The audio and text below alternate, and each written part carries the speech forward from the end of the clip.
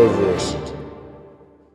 Greetings, I'm Shad, and recently on Shadiversity we have made this more historically accurate falchion. Now I say more historically accurate because that is not to say it is perfectly historically accurate. In fact, there are some distinct errors or inaccuracies in regards to the one we made versus the surviving examples in museums. And thankfully we were helped out with this video by James Elmsley himself, who was able to point out specific differences between this one that we made to those surviving pieces. Now James Elmsley is basically the foremost authority when it comes to falchions. He authored the Elmsley typology that I myself and many people refer to. And so when it comes from Mr. Elmsley, yes, I'm definitely going to be listening. So the falchion that we have here is modeled after the Type 1A falchion, which is the more stereotypical type of falchion, the ones that have a very flared or widened portion at the top of the blade. And in regards to the general weight of those falchions, the one we made is actually very, very bang on the money. And so they range between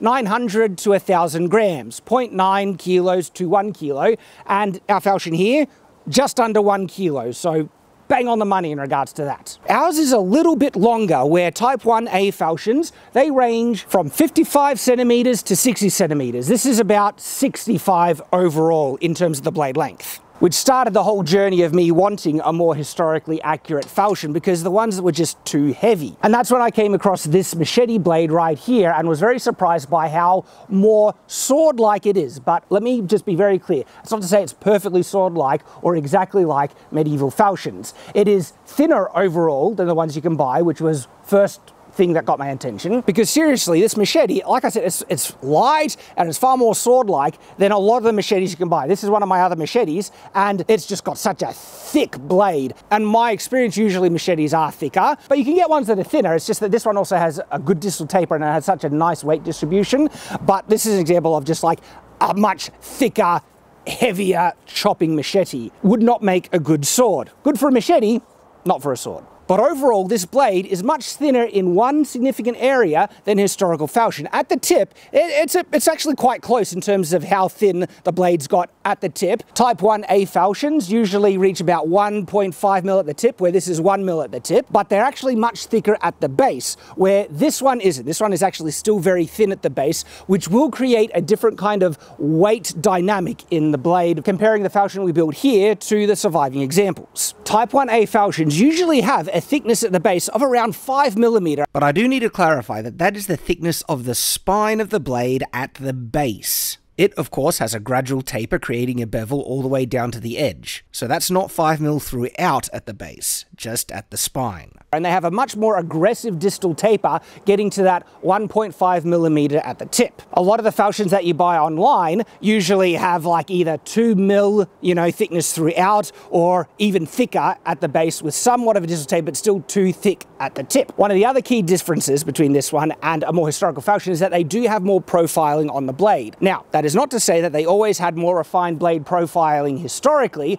but more often, especially with the examples, there is a stronger kind of tapering from the spine of the blade down to the edge. If we did that on this blade, it would have been too light overall. Because we hit bang on the money, we didn't want to take any more material off the blade and reduce it down, which also kind of makes sense because remember, the blade is already 1 mil thick at the tip, where the standard type is actually about 1.5, which gives a bit more meat to grind down and have a bit of a taper or angle, which basically gives a bevel on the whole length of the blade from the spine to the edge. Now, what's also interesting about that, because the surviving examples have that kind of gradual bevel, even though it's 1 mil at the spine of the blade, because it has this bevel and it's grinding down to a thinner point here, the actual flat of the blade is still going to be even thinner than what the spine width was. And so even though we don't have that kind of beveling, profiling on the edge of the blade here on this falchion, overall on balance, the width and weight of the tip is actually quite close to what the surviving would be, because the historical falchions even get thinner towards the blade thanks to that bevel profile. The other thing to point out is where Type 1 falchions were more common, which is around 13th century, spring steel would have been very uncommon in that period. Spring steel we can find more references of in medieval period, in the late medieval period. And so by not having higher quality spring steel, you wouldn't be as, I guess, comfortable having such a thin blade, because when it would bend like this, it would stay bent. And as a result, you would want to reinforce it to avoid over flexing like that, and to do that, a much thicker, spine blade at the base would help prevent that. Having a sword as thin as this throughout, with the type of steel that was far more common in that period, in the medieval period, would not be nearly as durable. The other thing to compare is the point of balance. The point of balance for Type 1 falchions are around 10 to 15 centimeters from the crossguard. And I actually haven't even checked the point of balance for this, so we're hitting around there, and to just measure that, ours is about 7 centimeters point of balance, and so it's a bit lower, but not too much. I think we got close, but historical falchions are going to be a little bit more top heavy. That's if their point of balance is at the 10 centimeters. The 15 centimeters point of balance is that they'll feel more top heavy by a noticeable difference, and that would give more authority in the cut. So that really is going to be dependent on the exact point of balance. 15 centimeter point of balance, they're not going to be nearly as nimble as the one we have here. 10 centimeter point of balance is actually close-ish to how nimble and maneuverable this is. And look, I always prefer kind of a lower point of balance because I like that maneuverability. They just feel easy to cut with. But that is an important thing to point out in the differences. This falchion here is probably even more maneuverable by a small amount than even the most maneuverable Type 1A falchions. And lastly, we have the overall profile. Historical falchions almost have a more point-like flare, where they come down at a sharper angle from the tip, and then instead of gradually going, it almost has a sharper point at the flaring part and then tapers down to their handle. So we were a bit limited by the beginning shape of the machete that we started with. But there are examples of Type 1 falchions that are not as acute at the tip, like the Cluny falchion. So, like I mentioned at the beginning of the video, the falchion that we made here is far more historically accurate than the ones you can buy, but it is not perfect. There are some distinct differences that I wanted to explain to you that James Elmsley was able to share with me. And so genuinely, thank you, James, for pointing out those differences, because I love swords, I want to know more about them, and of course, I want to share with you the most accurate information possible. Now, it's not to say that I don't love this falchion. I actually flippin' love it, and it is so much better than the ones we've been able to buy. And it cuts like a flippin' beast. And if you want to see it in action, just go check out our video where we find out if you can chop down full trees with swords. And who knows, depending on finances, we might be able to get a perfectly accurate falchion in the future.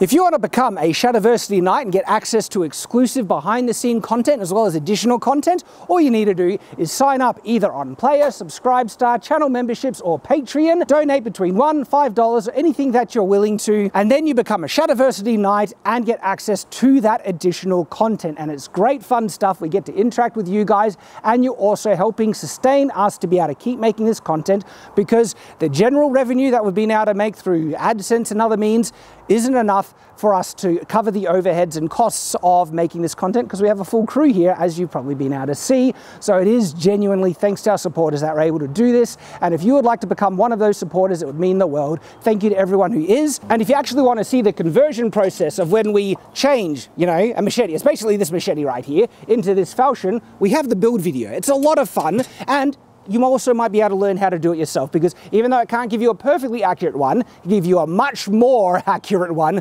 than many of the type you could buy. So the video's right there. It's a lot of fun. Click on it right now. I do hope to see you there, and until then, farewell.